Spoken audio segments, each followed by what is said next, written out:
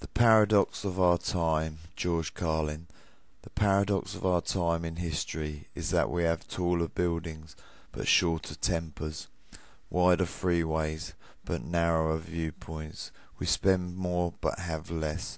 We buy more but enjoy it less. We have bigger houses and smaller families, more conveniences but less time. We have more degrees but less sense, more knowledge but less judgment, more experts but more problems, more medicine but less wellness.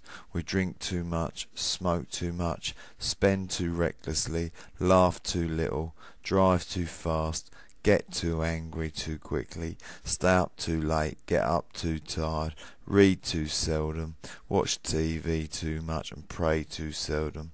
We have multiplied our possessions but reduced our values. We talk too much, love too seldom and hate too often. We've learned how to make a living but not a life. We've added years to life, not life to years. We've been all the way to the moon and back, but have trouble crossing the street to meet the new neighbour. We've conquered outer space but not inner space. We've done larger things but not better things. We've cleaned up the air but polluted the soul. We've split the atom but not our prejudice. We write more but learn less. We plan more but accomplish less. We've learned to rush but not to wait. We build more computers to hold more information, to produce more copies than ever, but have less communication. These are the times of fast foods and slow digestion, tall men and short character, steep profits and shallow relationships. These are the times of world peace but domestic warfare, more leisure but less fun, more kinds of food but less nutrition. These are the days of 2 incomes but more divorce, fancier houses but broken homes. These are the days of quick trips, disposable diapers, throwaway morality, one-night stands, overweight bodies, and pills that do everything from cheer to quiet to kill. It is a time when there is much in the show window and nothing in the stock room. A time when technology can bring this letter to you, and a time when you can choose either to share this insight or just to hit delete. Rainbowdom1, reciting a poem by George Carlin. I sit and wonder myself, what are we doing? Where are we going?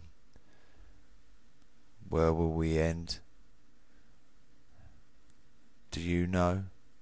Who knows? What's the answer? Do we stand up and fight? We need to make a decision soon. I pray for the goodness of all men and oneness of consciousness and an uplifting of ascension. But truth being, I know not whether this will happen.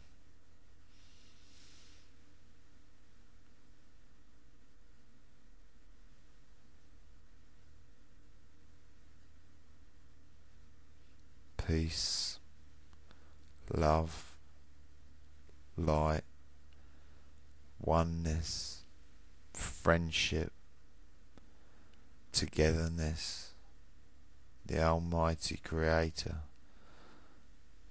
knowledge, research, passing on what we know, becoming one again, peacefully, hopefully, beautifully, wonderfully. These are the times of tribulations. These are the times of now. What are you going to do? Stand, fight, sit in ignorance. Turn your television on or off. Start to create videos and spread the word. Or lay back in your armchair. I'm no good at making these videos, but I'm trying. I hope I can upload this. I hope this works. This is for you. This is for the Rainbow Tribe that I am trying to create a part of, a small part in the UK. I wish many to join and help in any way they can. Your offers I will accept with open arms. Please get in touch with me or subscribe, ask to become a friend at Rainbowdom1s YouTube. Please come and visit my channel. If you have anything to add to help, please let me know, message me. I have one beautiful person that's helping me, that's going to help with videos. I have many other people that are friends, but they themselves are not too sure what to do.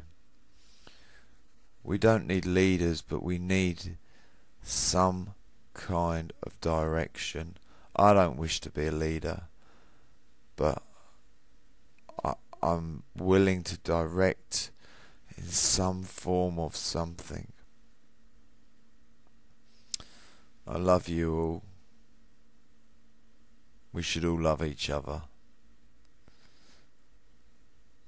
Peace, love, light, unity and freedom forevermore.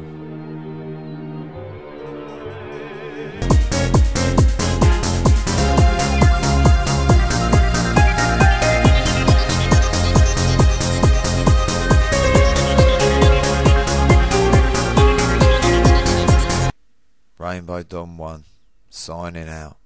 Hope you enjoyed the film. See you soon. Bye.